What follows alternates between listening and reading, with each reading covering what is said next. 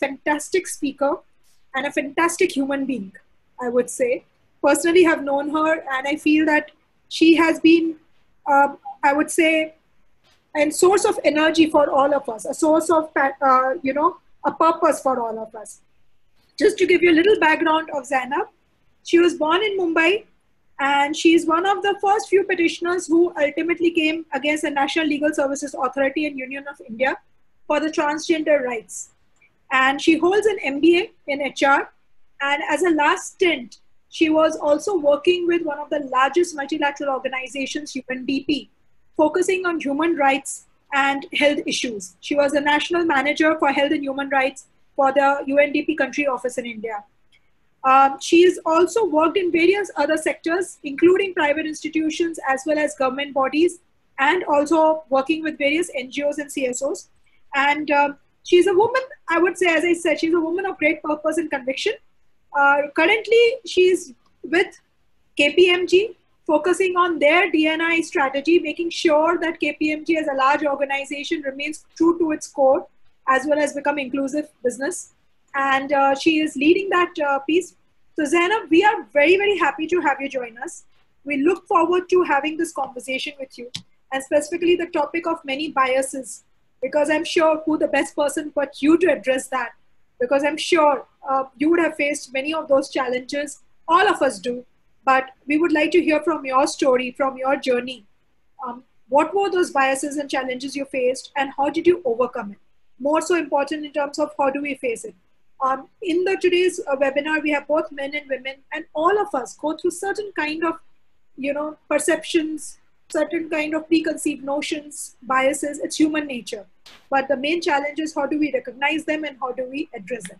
Over to you, Zainab. Very, very excited to hear you today. Thank you, Sarika. And I think one more point that I should really commend beyond diversity is that, so today as I lead KPMG in their I&D agenda, and that's also primarily thanks to Sarika and Rashmi, who made sure that my CV reached the right person, who then took the initiative to get me on board. And all of this within 8 working days. So, yes. I know, that was the fastest hire it could have happened. It was the fastest lateral hire, probably in the history of KPMG. So thank you again, Sarika. And this topic is actually very close to my heart for a very simple reason that in all of my 38 years of existence, both as a person, as a human being, as a co-worker, as a woman, as a transgender person, we encounter and also pass on bias. And this is famous one line that I said, biasness and attitudes are like body fat. The older you grow, the more difficult it is to get rid of that. But voila, today you also have liposuction. So we'll use this session as a liposuction session to kind of talk about some of the biases that we face, and also probably in some way, because all of you all, are the best judges and best interventionists when it comes to dealing with bias, because nobody can actually step into your shoes, because each one of us deals with a particular situation in a particular way. But there are some common coping strategies and common impact mitigating strategies, I think, which we can share. And as I share my journey and a little bit of an academic presentation that I have, so probably talk about the presentation bit for some time, and then probably talk about my story and how I have learned to overcome some of the inherent bias that is directed towards me, but at the same time that is also directed by me towards other people. So now that I have taken up a new role as one of the DI leads in India, let me get on with my story. So just a little bit of the presentation that I probably,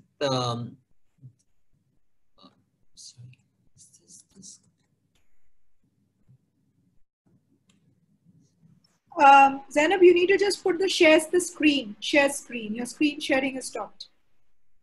There's a button in the below.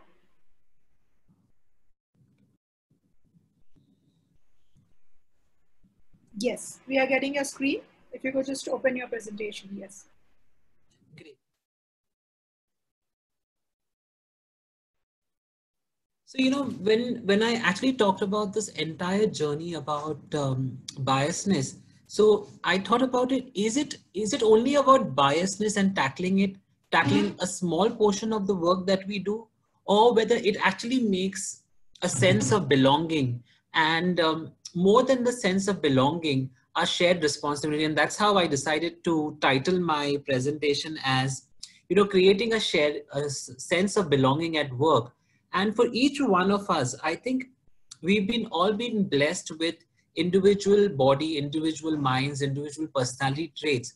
And to be able to bring all of that to work is not only the impetus of the individual, but all of us as colleagues, as employees, as supervisors, as supervisees, or in terms of support staff, to create this environment where everyone is able to bring themselves to work. So I guess all of you are probably familiar with the slide, not in terms of the diagrammatic representation, but in terms of the message that is passing on. And I was in a conference the other day, and someone asked me, is it worth being good, or is being bad good enough? So I think the question, that the larger philosophical part that I wanted to address is that if you have a lot of homogeneously thinking people, if all of you think similarly, I mean, we are able to address a problem, but not in the same kind of rigor and vitality as someone with a diverse group of people in it. And this information with a biblical story, it said that in the Old Testament of the Bible, there was a story of a group of men from all parts of the world. At that point of time, people spoke a common language. They tried to attempt building a tower to reach God. So they were trying to build this tower to reach God, and they were fairly successful. And then at one point of time, God thought that man needs to be taught a lesson. And he sends down a lightning bolt that destroys the tower, but also gives people the ability to talk in different languages. So the idea was that if you are homogeneous in that nature, but man started building other ways of reaching God. So the idea was that groups with greater diversity are research-wise able to prove and solve more complex problems better and faster than homogeneous. So if it were probably me and Sarika trying to do a weight loss program together, we would probably not achieve that much result compared to a group of maybe say 10 other people who brings in different body types, different personality, different go-to approaches, rather than the similarity of thought processes that I and Sarika share. So the question is, why does the problem of biasness persist? Each one of you in your individual organizations or individual your work or personal spaces have been able to somehow or the other, gone through targeted sessions on bias and what it leads to and how it should be mitigated, or what are the kind of coping strategies that we have. Why does the problem persist? And I came across this very interesting piece of information where it says that the brain receives more than 1 billion bits of information per minute, but the brain is only conscious and aware and process about 30. So the question is, if the brain is able to short circuit all of the other bits of information and is only conscious and aware of 30, these kind of attitude, resulting practices and behaviors have a result on the way how we interact, how we interplay in our personal lives, in our professional lives, and in shared working spaces. Also, from a matter of fact, when it came to asking me, if I were to cut down the chase and ask people, what is it specifically that's going on? If I take about me as a social cultural person, and a sexual minority person in India, that we also know that minority groups are not broken. They're not fragmented. They are very much compact, very much diverse, and very much alive. And that all majority groups are not the enemy. So when you actually look at it from that perspective, this is the kind of most two common biases that we have, that we always think that minority groups are always broken, fragmented, and majority groups are perhaps always the enemy. So these are the two most common things that you would come across. So whether you take it in the grounds of, say, sexual diversity, whether it talks about LGBTIQ persons who are against heterosexual persons or gender non-conforming person, this will always be the kind of issues that you would face. Also, in terms of, the societal bias, all of us, fortunately or unfortunately, are part of a society. That's how we've survived all of these years. So there is an element of societal bias, which is both again shared by women and men. And it also manifests itself in technical and working cultures. Like for example, when when I was based in Bangkok for about 4 years, we always keep pride of the way we cook and the way our food smells, etc. And we always kind of tend to look down sometimes upon cuisines from the from East Asia, from Southeast Asia, and we stronger aroma, whether it's bamboo shoots or it's pork or it's some kind of other meat or extremely fragrant roots, aromatic roots, etc. So we tend to kind of have a divergent view of and perceive how these things are. And we always feel proud that, Indian food is good and smells great and awesome. And there was this one Ramadan, which I was there and I decided to make biryani. And the biryani fumigated the entire system and I ended up paying 10,000 rupees as a fine. But the fact is that all of us, and I realized that day, the hard way, that inherent biases are common. Sometimes we might tend to think we aren't biased and we might actually say we aren't biased, but in practice, we actually tend to do that. And the end line is we know what to do and should to take action together. So that for me are these four things which I kind of believe in when it comes to just biases between the majority and the minority community. So if I actually look at how this impacts us is we carry these unconscious bias to works day in and day out, because that is how somehow we are programmed, because our brain functions like that, because the way we have been brought up, this is the way how we continue in some of our passive active actions that we take. And because this goes unchallenged, because we refuse to unlearn from what we have learned over a period of years, this kind of results in either subtle dynamics at the workplace and not so subtle also, because there are times when we are pretty. So there was this one time in my previous organization, we were talking about language barriers. And at that point of time, people thought that, or people accepted that Hindi is a national language and it's acceptable, but another regional language, which is also made it to the list of official languages, should not be spoken or used as much in the official working space.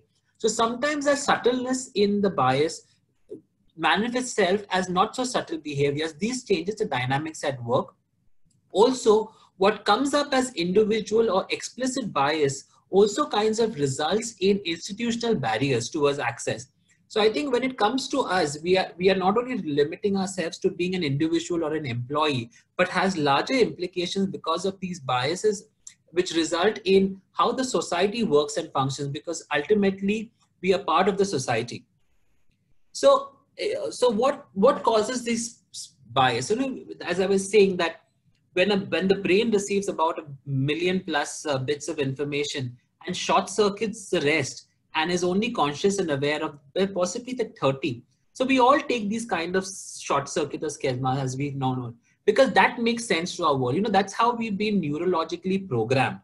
But sometimes the way we take these kind of shortcuts, we have this thing that the moment you heat utensil with milk, your mind automatically programs you to tell you not to pick it up with your bare hands. And even if the vessel is not hot, we sometimes tend to lift our hand in the fear of it, getting burnt or whatever. But so that the issue is that sometimes these shortcuts that we take, the way we are neurological programmed, the way our societal upbringing, the way our personality traits are, these shortcuts sometimes help us make forcibly misinterpret things or miss things. So this is the kind of unconscious bias that I have. And I'm going to give you a couple of examples on this one.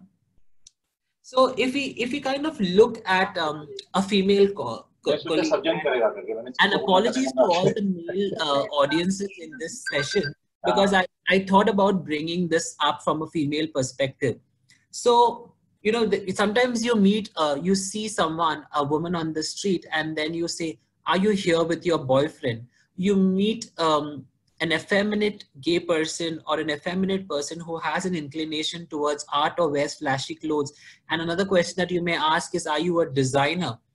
You know, often that we use a whole set of examples like these. So when we sometimes tend to address another male colleague, we always say, obviously you would know this, or I think you may know this, when it comes to referring to a particular colleague who may come from a region or from a particular religious background or a economic status or an educational background.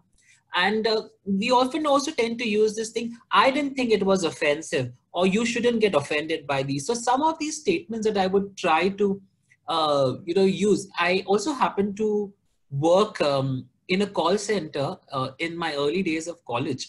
And this was a Nevada, US based call center, and we were handling the India operations for that. And we were taught to speak with an accent so that the customer couldn't really figure out whether he was talking to an American citizen servicing them from America, or an outbound call center in India servicing them. And sometimes due to language gaps, etc., the customer would say, can you please put me on to someone who speaks English?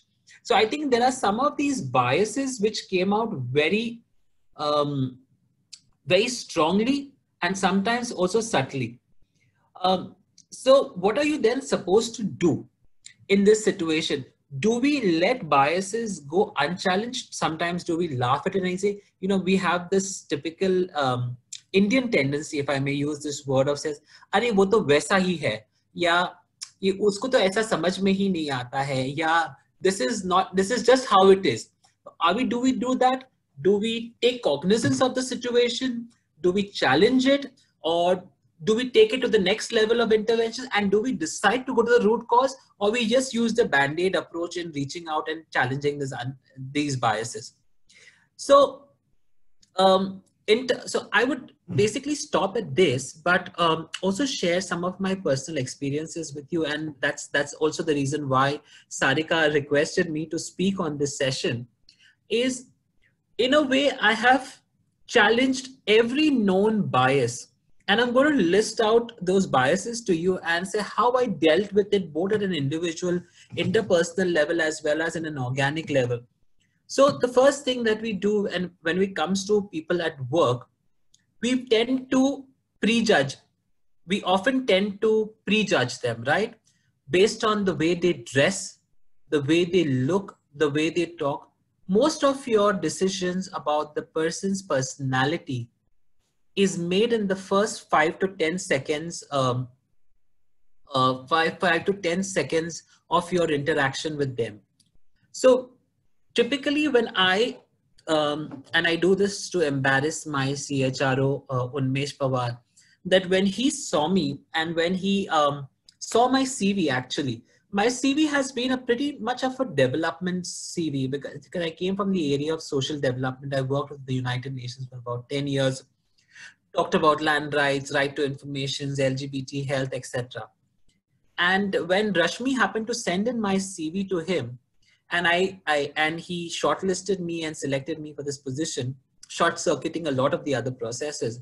I often give this example saying that, about 10, 12 years ago, there was a movie called Pardes which got released, and it had Mahima Chaudhary, who played the role of Ganga. And she was a supermodel at that point of time. And she gave a TV interview post the release of the film. And she was dressed in all of her Western finery. And she said that, you know, this is how I am. And when Mr. Ghai saw me, he could see the Ganga in me. And that is the kind of example that I would give in when it comes to recognizing talent and possible growth.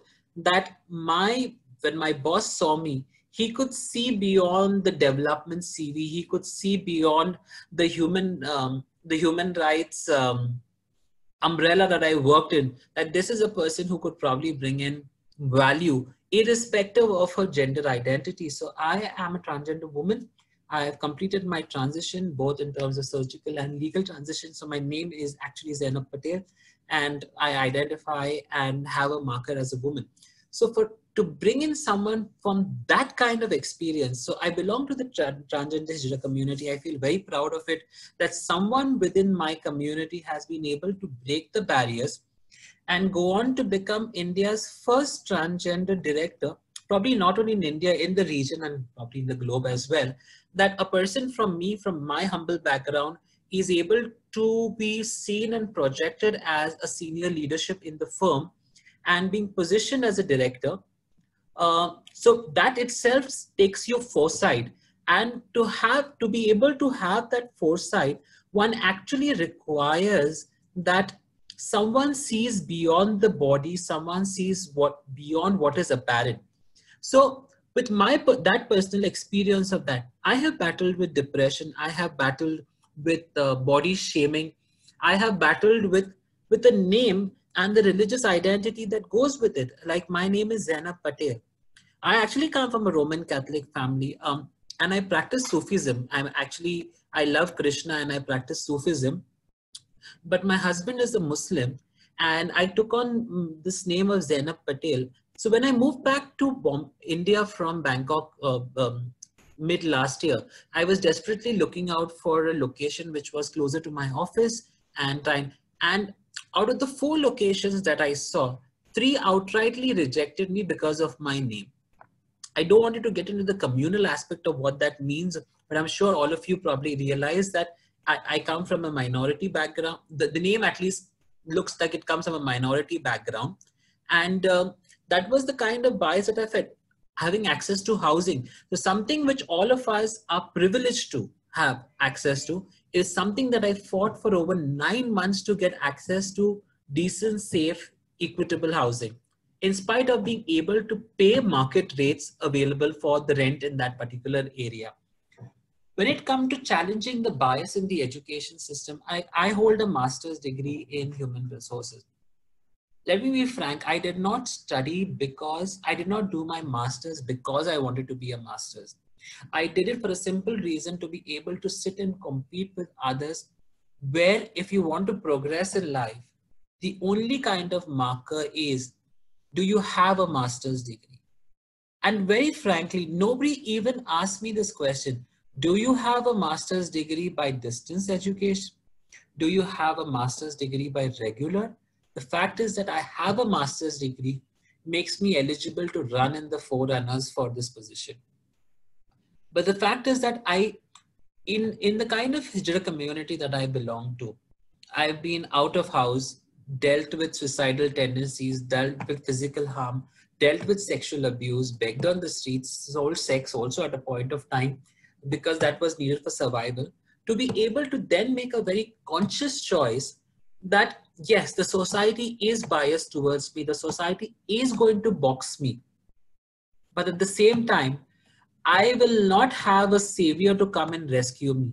So Zainab Patel needs to become her own savior, and she therefore needs to study to break the barriers. So today, just like I am one of the directors for HR in my country, in my organization, I have another Yakshini who is a police sub-inspector in Tamil Nadu. I have a Satya who is a practicing lawyer in southern India. I have a doctor who's an anesthesiologist who's transgender. We now have a young training pilot in Kerala. So I think all of us in our individual lives have been challenging the norm. One is to challenge yourself, and the second is to challenge the rules around you, to be able to see that, yes, there are going to be biases, there are going to be attitudinal issues, there is going to be rampant discrimination, and there is going to be violence. But the issue is from the larger good perspective. How do I stand up against all of this?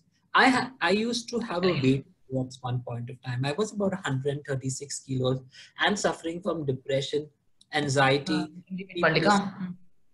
But the question is that I also decided to work on that, not because of what my colleagues or what my friends thought, just in order to keep myself happy, have a healthier life. So in short, there have been a lot of biases that we have come across. And I'm going to take you through a couple of slides with just a few questions and probably a few pointers in terms of what did I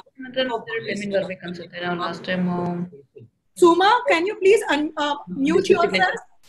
there's one Suma person who has thing. Please mute yourself. Thank you. So, when I actually started asking me these questions about personal biases, it's not that I did not have biases against people. It's been very challenging. It's been very challenging to first is identify the kind of bias. Sometimes we think all of us are very smart. We talk about the right language, but the fact is that all of us, in a conscious or a subconscious way, tend to tend to be biased, and sometimes also direct the biasness in some kind of stigma and discrimination. So, what are some of the strategies you have tried when it comes to recruitment? So, when I was in UNDP for 10 years, I also sat in the recruitment board.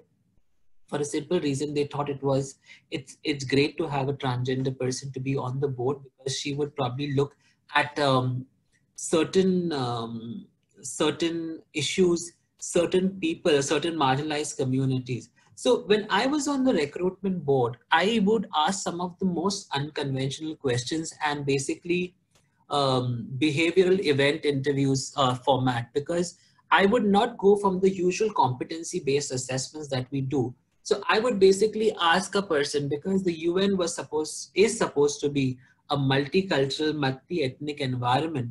How does one work, say, with a colleague who's a self-identified gay man, or comes from an ethnic religious group which prohibits a lot of intermingling between the male and female sexes, or someone who comes from a totally different geographic area? So we would try to focus on a behavioral event interview format, trying to see whether the person in the past has been able to deal with this. Also, the fact is that sometimes we also are biased from a perspective that we want to positively discriminate against a person to bring someone on board. Those kind of biasness are definitely welcome, where we're trying to get some certain sections of marginalized communities come on board through various interactions, etc. So what have been, so I think the successes around a recruitment where you're trying to use a behavioral event interview format is that it allows you to probably unravel an event or a behavior which cannot be scripted as per the competencies listed in your job profile. So I basically thought about that. What have been the challenges is the time limit of your interview. So if you're interviewing like 6 people in a day and you just have 30-40 minutes each, a behavioral event interview trying to unravel some of the biases may not work, because it is more time heavy, and sometimes the person might not open up, or your sequencing in terms of the interview questions may not come in at the right or the opportune moment for the person to come up and give a real time explanation to a particular issue. What are some of the strategies that I've tried to address biases at work? The first thing is that I made sure that my grievances as an employee were particularly raised. These issues, like for example, in my past work, I'm too new to KPMG to actually talk what is some of the biases that I would probably face over here so long. So far, they have been extremely good with me. But in my previous jobs, in the 4 jobs that I did, I think some of the inherent biases was having access to a washroom. Now, for example, a lot of people take it for granted that having a segregated washroom, as in a male and female washroom, takes care of every other issue. And I remember from an interaction with a colleague, and when I was in this past organization, we were trying to see whether our washrooms are accessible for people who are differently able. So that meant adjusting the length of the toilet seat, having pulleys, etc. And they said, Zainab, we cannot do it for a few people. So we had to turn around and said that is precisely the reason why you need to do it, because among the 100 people who probably use it, 4 people are not able to use it and hence are inconvenienced because of that. So for someone like me who when I was transitioning as a woman, had extreme difficulty in, say, using the washroom, I actually stopped drinking water or started consuming very little water. and most of my water requirements in the day would come into probably 6 cups of tea or whatever, so that I did not feel the need to access a washroom. So I think this is an extreme example, but a lot of people think that you need to look at the washroom as an extension of whatever is guaranteed environment to be able to use. What is the second most common bias that I've been able to address? The fact that people think that if you have a Muslim sounding name and a Hindu sounding surname, then you're definitely the case of love jihad. So when I started my passport application on the new gender identity and name that I had chosen, this was a question that was asked to me in police station. So from my previous name, which was a Catholic name, why did I only choose the name of Zainab and Zainab Patel? So unfortunately, the person did not know that you also had Muslim Patels. But he asked me, why did I choose the name Zainab Patel? And is this a case of love jihad? So I had to actually go and get a letter from my landlord saying that the person knows. But at the same time, this is also inherent in some of our interactions with people. When Section 370 was removed, was abrogated in our country, a lot of people ask me, what is my personal opinion on Section 370? Well, what my personal opinion on Section 370 did not matter, because as a democratic country, we took a sovereign decision to abrogate Section 370. But just because people thought that I am an articulate person, I have an opinion, and I have a Muslim sounding name, so my opinion on Section 370 also mattered. So I think this also kind of works in the larger system. So when I was in Bangkok, we worked with a lot of ethnic groups. Some of the ethnic groups also found representation in our staff structure. So when it came to ethnic representation, we tried to think about what is the best way to address that. But more often than not, all of our celebrations, all of our activities, all of our mailers, all of our market information are so geared towards the mainstream and those in majority, that people who are, like, for example, I come from Mumbai, but my ethnic roots are in Mangalore. And in some of the celebrations that we see at the workplace or beyond, it is so North India dominated that for us to look at regional celebrations, I'll say that this is not for me. This event or this festivity is good, but I don't see how I or myself or my regionality or my festivities ever find itself in. And that's how we are now at KPMG, trying to revamp the way we understand multiculturalism, and how do we reduce some of the inherent biases around multiculturalism. And for me personally, when I was asked in a conference a couple of days ago, I thought that yes, LGBT, yes, PWD will continue to remain major drivers of the IND agenda. But for me, coming from the current socio-cultural religious scenario in my country, I think multiculturalism will emerge as a single largest agenda in the next 3 years. So when it came to working with unrepresented groups, I just feel that if you are going to be working either with people who represent scheduled caste, scheduled tribes, other backward classes, or people from different minority groups or regions, say for example the Northeast, or ethnic groups from the area, all of them bring a unique sense of culture to work. The question is that, are we ready as an organization? Are we ready as a human capital workforce to be able to embrace this diversity and to be able to fully take on the challenges that come with it and propel forward? Or are we going to continue to remain biased? Are we going to continue to remain bigots, or are we going to continue to remain silent bystanders and expect the next few years to change as it is without us making any investment in it?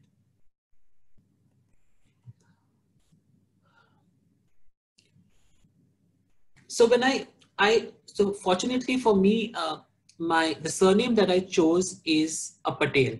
So Patel is definitely comes from not it does feature in the list of dominant classes, and especially if you are part of the discourse in Madhya Pradesh, if you're part of the discourse in Rajasthan, certain parts of Rajasthan and definitely Gujarat, you will see a huge Patidar Andolan.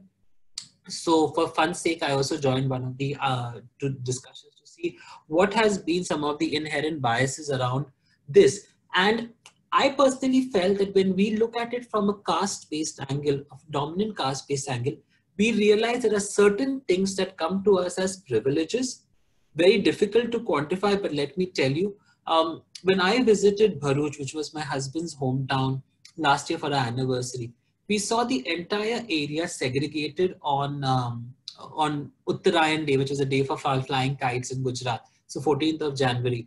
And when we saw this, we automatically saw groupism within people. So people who kind of belong to a similar caste matrix flying their own. And when I asked them that why don't we do it together or we cut another kite, and they said if you cut another kite from another caste or another religious denomination group, you will then, situation will then lead perhaps to a riot-like situation.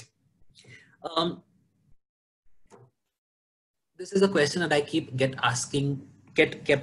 asked so many times. What is it that I might do if someone tells me that I'm exhibiting biases? So, when we started campaigning for the LGBT agenda, and people said that what happens to the rights of heterosexual people, and aren't you kind of displaying too much of a biasness towards the minority community, and how do you then protect the rights of the majority community? So I think at that point of time, this was one example which I thought, and we actually celebrate diversity in many ways. We see that in our culture, we see that in our upbringing, we see that in our religions. But the question is, one needs to take a real-time stand, a self-evaluation of the bias that has been brought up, and actually look at it in the context of which we have been exhibiting it. Like, for example, a lot of us people in India are food Nazis. We have a very peculiar taste, very peculiar food likings, and anyone who doesn't adhere to the norm they're definitely called out, ostracized, etc. So I think when it comes to this stage, when someone confronts you that you have been exhibiting a particular type of bias, and this bias needs to be addressed, one needs to look at multiple levels. One is that, is this something which is a problem? And I think one needs to do a self-righteous evaluation of this thing. Is it causing harm? Is it causing hurt? Is it hurting sentiment? Is this kind of bias that is exhibited by me and practiced by me affecting systemic issues? Is it causing an institutional barrier? And furthermore, does it disturb the existing work culture or home culture or the societal structure that we work in? So with these kind of evaluation, one need to say that, okay, this question is targeted towards me. Not that I have dealt with all of my biases. I still have so many biases which I deal with on a day-to-day basis. This also comes up because of insecurity, because of the particular backgrounds that I come from, because of my so-called religious status. But these are the fact is that I am happy to note that these biases are present. This is going to be work in progress, because no one can very effectively post one session on stigma, discrimination, or subconscious bias, I am going to set myself free and the work around me, and I'm going to be a change process. Change starts with the very fact that we begin to acknowledge, yes, there is an issue that is part of the way I deal with people. I need to start working on it one day at a time. Thank you, Sarika, for giving me this opportunity to speak. I'm going to take a pause right now and probably open up the floor for questions. Or Sarika, if you have some questions for me to answer, I'm more than happy to do that. Thank you so much, Zainab. It was fantastically well articulated, I would say, how you faced different biases, both outwardly as well as ones which you have exhibited at your own level, and how some of those biases, which was negative in certain aspects, but actually turned as positive in other aspects. So how do we ultimately challenge them, overcome them, and make sure that we are more inclusive in behavior? I will like to leave this forum open for any questions. If you have any questions, you can put it onto the chat box or raise a hand. I can unmute you. So feel free to open up. Zainab, I have known Zainab for 2 years, and trust me, when I was in this journey of also understanding types of bias, whether it's in terms of disability or LGBT, or whether it's in terms of gender issues or any other things. And she has been very kind enough to answer all my questions without any inhibition and made me feel very welcome that no questions is stupid enough or no question is embarrassing enough. So please feel free. This is a safe forum. If you have any questions, please feel free to ask them right now. Is anybody asking any questions? Or Nancy, would you like to unmute everyone and see if anybody has any questions? Secondary and higher education students. So they don't know basically what they are to do in the future. So the kind of a psychometric assessment online is there. ಅದನ್ನ assess ಮಾಡಿ okay you are good in that you can go to this career ಅಂತ consider ಮಾಡೋದು. Could you please repeat? Maybe I have a question for Zainab. Just a second, guys. Could you just raise your hand? As soon as you're unmuting yourself, introduce yourself and then ask the question a little slowly. Otherwise, we are missing the thing in static. Thank you. Please go ahead. Okay, thank you. My name is Mahima, and my question to Zainab is, so there are obviously a lot of people who belong to the LGBTQ community, and how can people from the other gender, if they are willing to, I wouldn't say help, because I'm not even sure whether the other community might need any help. However, how can we make people comfortable, and do you really think that one should be encouraged to come out of the closet and talk about their preferences at work? This is kind of a riddle for me, so would you please share your view on that? Zainab, you need to unmute yourself. So this is something that I'm dealing with at my organization as well. So this is a perennial question which will come up. But for me, the answer is very simple. All of us deal with a lot of stress because of work, because of personal reasons, which kinds to get computed.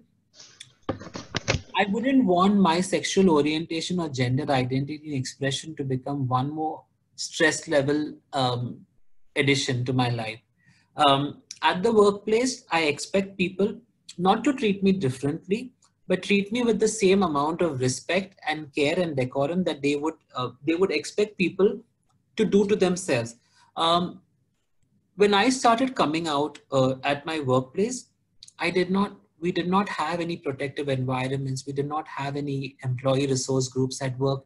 We did not have policies protecting discrimination.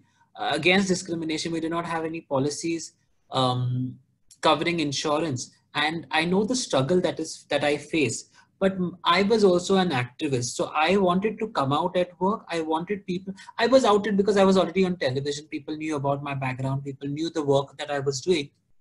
So I did not have an option. But for a lot of people, coming out is a lifelong struggle. And there is no one particular event that you can point out and say, okay, at the age of 21 is perhaps the right time to come out, or at 22, it would be the right time to come out, or somewhere at 40 is the right time to come out. Unfortunately, because we live in such a society where sexuality is often a very repressed subject, coming out can be triggered by various reasons. So if your workplace is friendly, if you have allies, that sends out a very positive message that come what may. So earlier I did not believe in the power of merchandise like the rainbow pin. But now, as I started working from the last 2 years in the private sector, I realized that just having a rainbow flag, having a rainbow pin, having a badge that states that you're an ally sends out such a positive message to someone who's probably struggling with their own sexual identity, gender identity, or any kind of issues of our cultural environment, religious environment. It sends out such a positive that yes, I might not need help today. I might not need an intervention now, but that the fact is that someone in my office is available for me as an ally, someone will be available for me to talk to me, to support me, be a buddy should I ever need that. The offer to support help is constructed in many ways. I think what we are doing is helping develop a better work environment. So at least when I stand up as an ally, I might not necessarily give a great speech, but the fact is that that silently flying rainbow flag at my desk, that metallic pin on my jacket or on my skirt or on my top sends this example out that yes, I'm available for you. You decide the time and place of your convenience to come out. We will make sure that the environment is ready to accept you at that point. I'm not sure whether it answered the question, but the question is that yes, I would make sure that my colleagues are open, are sympathetic, and are as understanding to a person of of the same gender or same sex preference or a different gender as much as they would do to their other heterosexual colleagues. So that's very beautifully put, Zainab. I mean, as I said, it is not our responsibility to out everyone, but it is our responsibility to be an ally and to be a supportive person and have a listening ear in case if someone wants to talk to you. In fact, many managers come back and say that some person has confided in me. Is it my responsibility to ultimately report it to HR? Unless that person is specifically given you that permission, you are not supposed to speak about it to anyone. And therefore, the sensitizing of the managers, the people's managers, specifically on these issues, have become very, very imperative because post the legal changes, there are many, many such conversations which are taking place in many organizations. And sometimes, if not handled empathetically, if not handled sensitively, it can actually boil down to a very big issue. So, yes, it's very important to face it and sensitize people and also look at it, what are the next steps. And some of these things needs to be articulated to the people managers very effectively. Yes, Sarika, that also takes me to my next point is when we understand the concept of shared confidentiality.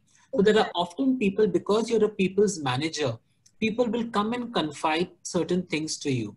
And also because if by chance you're also a DNI Spock by any chance, you will also have, or an HR BP for that matter, people are going to come and confide at some point of time to you. You need to be a better judge of the information which is available, because one is that it is restricted and confidential information. All of your organization policies have to protect this kind of confidentiality when it comes to personal details or demographic details or sexual orientation, religious kind of status details with you. These are restricted information. So you have to be the better judge as an HR Spock or a HR BP or a people's manager. How are you going to deal with this? And will the disclosure of this information result in the issue that is being discussed? Will it lead to elevation or will it lead to further compounding of that concerns that are coming up? Thank you so much, Zainab, for sharing. Do we have any other question? Please unmute yourself and you can ask the question. So we have one question in the chat box. We'll take that, Zainab, first. Just a second. I'm trying to open the chat box. So Jagdeshwari mentioned, how do you measure success of DNI policy in an organization? So not to be too forward thinking, but because I lead DNI from KPMG, I think the biggest measure of success is not an external benchmarking of how you would describe the number of policies. Do I as an organization do better than a Deloitte or an Accenture or a Mahindra and Mahindra or a Godrej? It's not in terms of the bouquet of services that you offer. It is also in terms of access and uptake of these. And I think the access and uptake of these services are internal benchmark indicators for you as an organization, because no one can set it apart from you. You may have the best policies, but you may have no uptake of it or no access or limited access to it. The second thing is that for me, because I come from the social development field, this is something that we think very often is knowledge, attitude, behavior practices. And because, when we do DNI benchmarking, we tend to see what is the best of the best standard in the industry. And we say, okay, my organization versus the best standard in the industry, and let me pitch myself.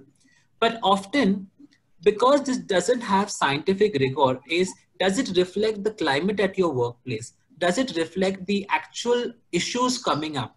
So for example, if you have a people survey, all of you have basically people surveys in the organization, however way you want to cut it. Does it reflect the diversity in the organization? Is it able to capture effectively concerns around, say, culture, religion, sexual orientation, work styles, abilities, language? And if your people survey is able to tell you a little bit of the dynamics, whether it gives you a slice of the pie as an individual, as a business unit, or as the industry as a whole for you, it gives you a very solid ground for you to plan the D&I policy, which is truly reflective of your organic culture rather than truly reflective of what is the best in the industry culture. And I think right now, people are realizing that rat race for performing better is not really impacting, because you can be the best of the best in the industry in terms of offering. But if your employee at the end of the day still feels disgruntled, still feels unhappy, still feels insecure, then there's a need to revise the policy to reflect the ground reality. So I would actually say two things. One is that look at the access and uptake. That is the best judge for you in terms of the D&I policy benchmarking framework. The second thing is that look at an ingrown organic culture and use that as the baseline indicator for deciding what is going to be your D&I direction and strategy. Very well put, Zainab. Any other question? We have another 5 minutes before we wrap up.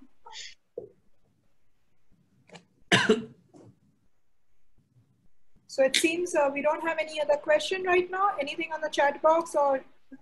Okay. So Zainab, I have one question for you.